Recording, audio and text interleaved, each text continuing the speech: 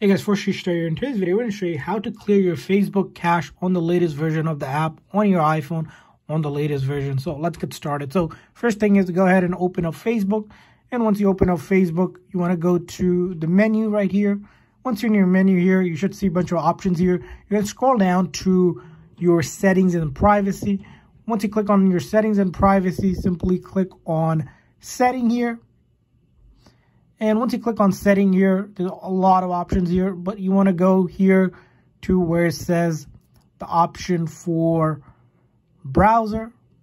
And then once you're in the browser section, you'll see here the ability to clear your cache and cookies just by clicking on that clear option that's available for you.